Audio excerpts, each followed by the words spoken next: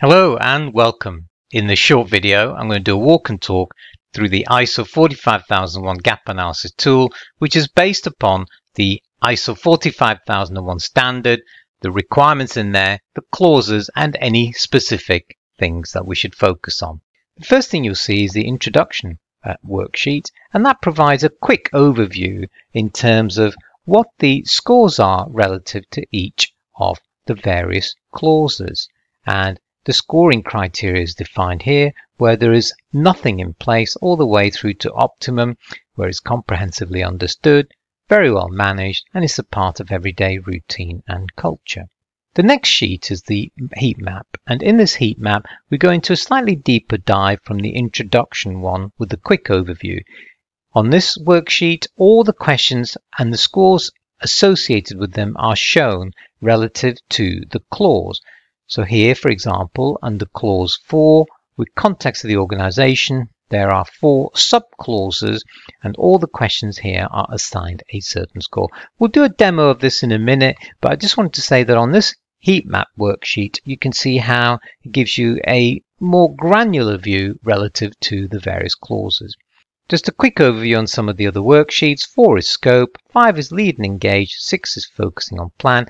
Clause 7 and 8 focuses on do, and clause 9 focuses on check, and 10 is act. This is based, of course, on the plan, do, check, act loop. Let's take a quick example here and have a look at the scope side of things.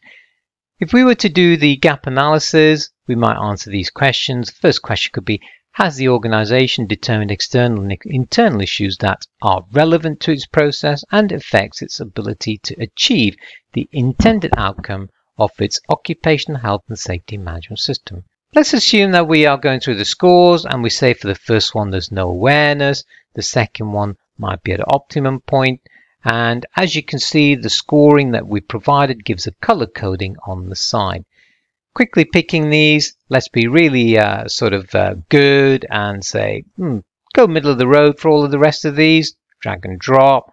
And then if we go a bit further down here, let's give this a sort of an orange color, move it down.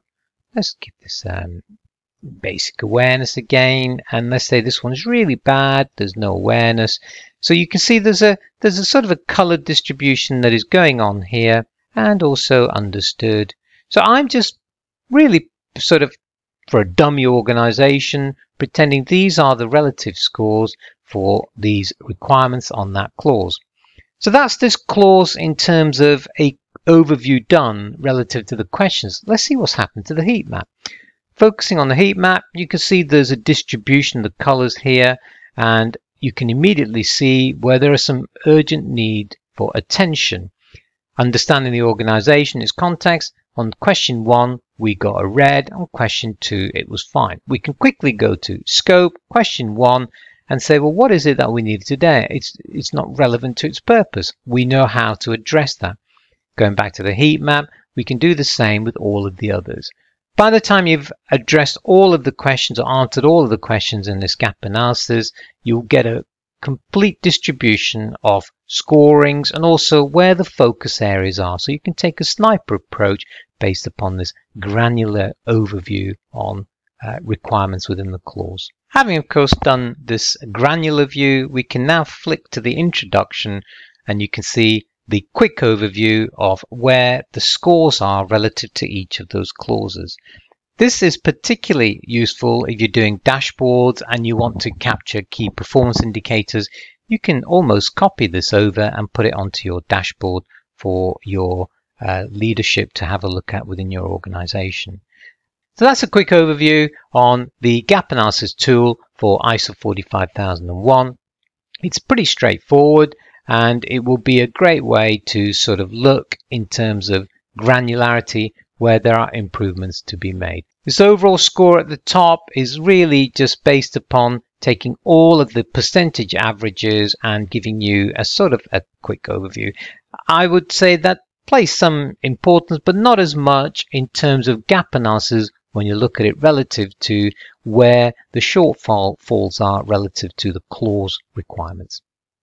Thank you for stopping by and watching this, and any questions, do let us know. Happy to always help and support. Thanks.